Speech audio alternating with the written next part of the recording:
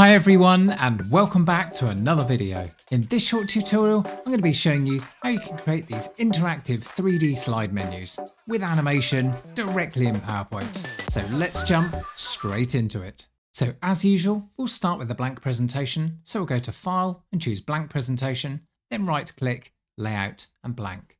I'll now right click, go to Format Background and set up a dark grey solid fill. That will be my menu slide, and now I can right click and choose New Slide.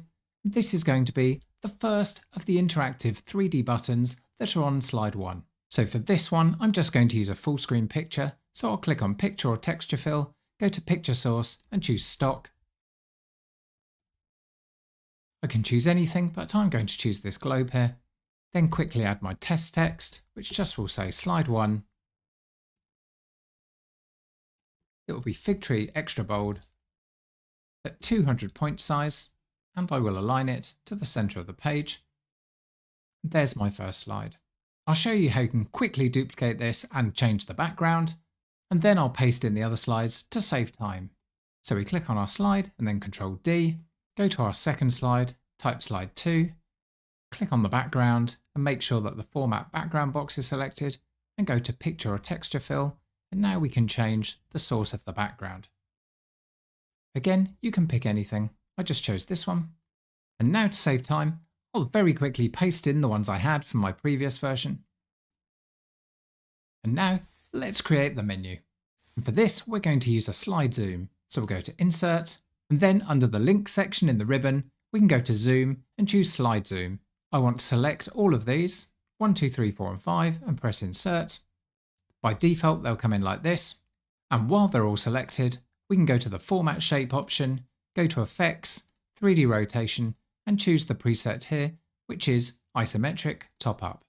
I'll also go to 3D Format and change the height of the bottom bevel to 10.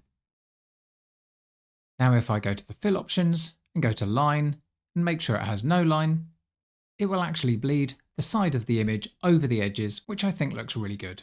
So now we can drag them into a position.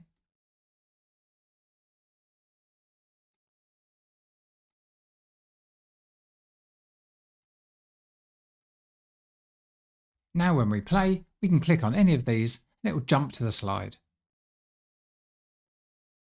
We need to make sure they're a little bit apart, otherwise when you zoom into them, you will see the other slide over the top of the slide you're zooming into. So now when we play this,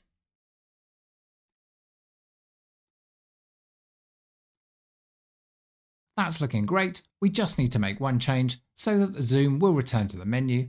And to do this, we click on our object, go to the zoom section and make sure that the return to zoom is ticked on. I'm also going to make the duration 0.75 to make it a bit snappier. And I'll do that for each one. Now when we play that, I can click on any one of these and it will zoom in, and click again and it will zoom back. Great. So there you go, a very quick way of adding some fun interaction that can really bring your slides to life using the inbuilt zoom feature in PowerPoint.